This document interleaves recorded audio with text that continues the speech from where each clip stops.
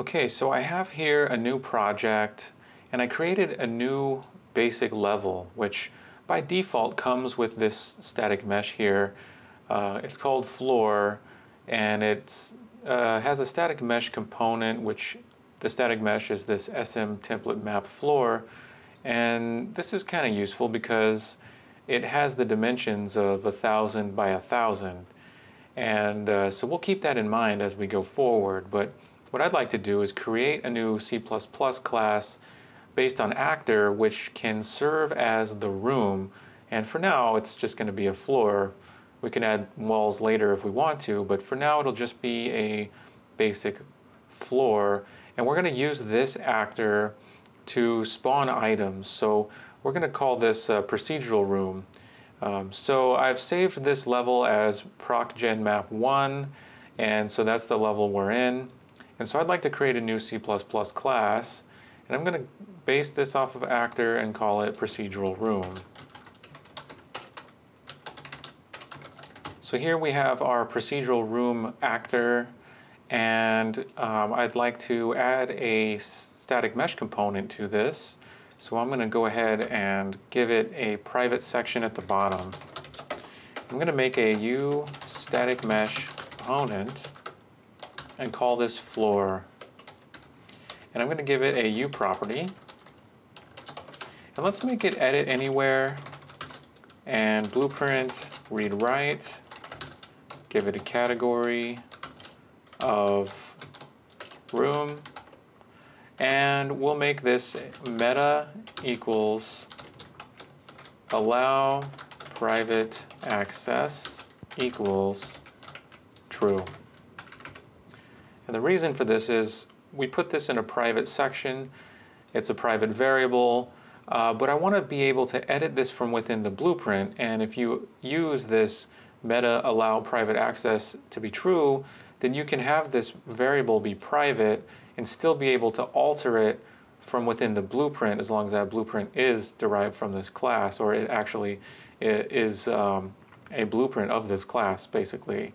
So we have this floor component, and we're going to go ahead and create that here in the procedural room constructor. So floor equals, so we're going to use create default subobject and U static mesh component, and I'm going to give this a name of floor component. And I'd like this to be the root component, so I'm just going to go ahead and use set root component, and I'm going to set that to the floor. So here we have our basic procedural room, and we have our floor. We're going to basically set this floor to a static mesh asset. We'll do that in the editor. There's no need to hard code that, and you know, that makes it a little bit easier if we want to change it out later. So we've got this basic actor, and what I'd like to give this procedural room the capability to do is to spawn an actor, and for now we're going to simply spawn a chair. And so we need a variable that represents the class we want to spawn. Now if we want to create a class or even a blueprint, we can do so, and then we can have a variable here in C++ that references that blueprint or that class, and we can spawn it. So why don't we go back into the editor here, and we'll go ahead and create a new blueprint. I went ahead and created, right-click, new folder, a blueprints folder, and I'm going to create a new blueprint class based on actor, and I'm going to call this chair BP, BP for blueprint, and double click on that. I'm going to go ahead and add a static mesh component, and for this I'm going to call it chair component. And for the static mesh, I'm going to go ahead and type in chair, and now we have a chair. And we can go ahead and drag this onto the default scene root. That way we can let the chair static mesh component be the root. I'm going to compile and save that, and there we have our chair. So basic actor, you know, it's pretty simple. And what I'd like to do now is simply come back into the C++ class and add ourselves a variable that we can use that references that blueprint class. And to do that, we can use t subclass of. So t subclass of, we'll make this a private variable. So t subclass of, it's a template and it needs a class. We're going to just simply choose actor. And let's call this chair class. And we'll go ahead and give this the same uProperty as the floor, so that way we can edit this. And so this gives us a variable pointing to a blueprint, basically. And we're going to have to set this on the blueprint once we make one from Procedural Room. So we're going to go into the editor, and I'd like to go ahead and create a blueprint based on our Procedural Room class. So let's right-click, create a blueprint. I'm going to put it in the Blueprints folder. I'm going to call this Procedural Room BP and create blueprint class. So here we have this, and it looks like the default scene root is still here. We set, remember, the floor to be the root component.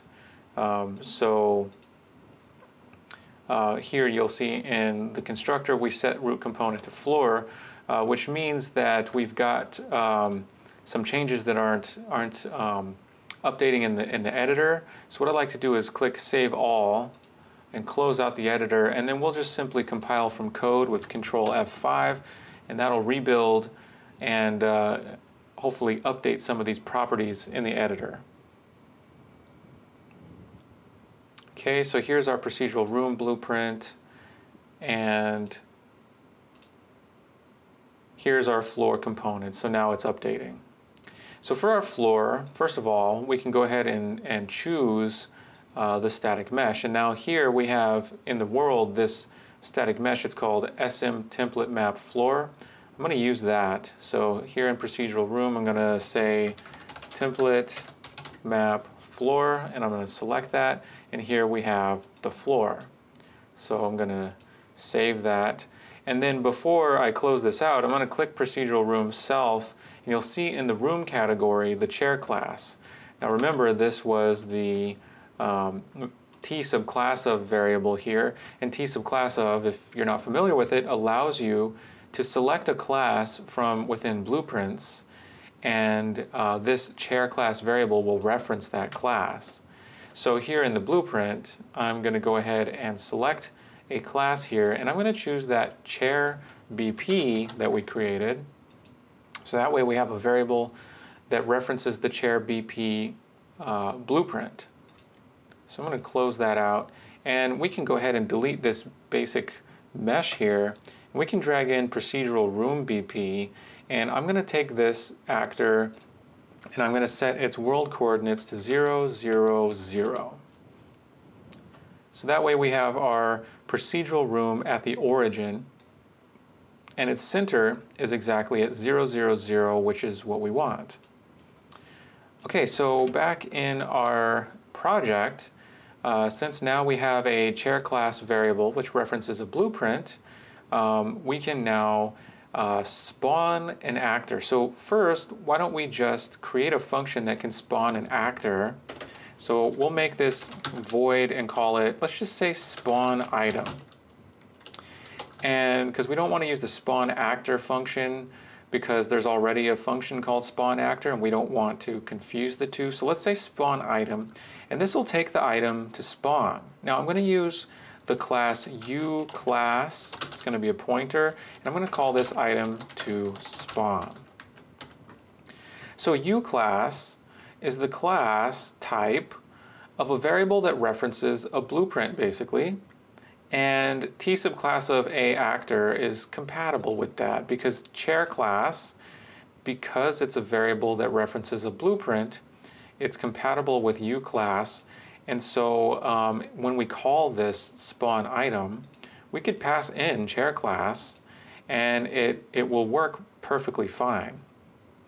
So let's go ahead and give this function a definition.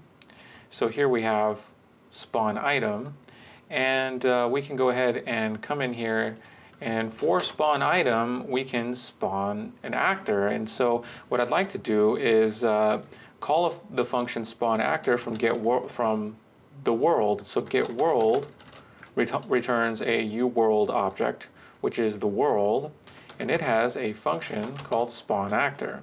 Now it's a template function. It requires a type, and we're going to simply use the type a actor. So this is very general. This can spawn basically any actor. And there's several overloads here. We're going to use one that takes a U class. So we're going to say item to spawn, and you'll see now that we have one of the overloads that uses the U class. Now if I go up one, you'll see that there's an overload that takes a U class, a location, and a rotation. So we can simply just use a 0 vector, f vector with 0.f passed in. That just creates a vector with all zeros for its components. We can do the same thing with an f rotator that takes a 0 rotator, which is basically a rotator of all zeros. So this is just a basic function that's going to spawn an actor based on whatever U class we pass in at the origin with a 0 rotation. So if we want to call this from, say, begin play, we can do so. We can say spawn item, and then we can pass in our private variable chair class as that U class. So let's compile this, and why don't we go ahead and see how this works. Okay, we've compiled, so we'll come back into the editor and we'll hit play. And here we have our chair spawned exactly in the center at the origin of the world, really, and it has a 0 rotation. Now, because the world has its x-axis direction, positive x, pointing away, that's why the chair, when you spawn it, is pointing away, because the chair is facing its own forward direction, its own x vector, which is aligned to the world because its rotation is 0, 0, 0. Now if we want the forward direction to face us when we start the game, well, we can simply take this player start and move it over here and rotate it around by 180 degrees. And just by the way, the reason when I press play I just get this default pawn here is because I have in the world settings, I just have this first-person game mode selected for the game mode. This is just the basic game mode that comes with this project. And for the default pawn class, I have default pawn selected. And that's just this default that you can fly around in the world with.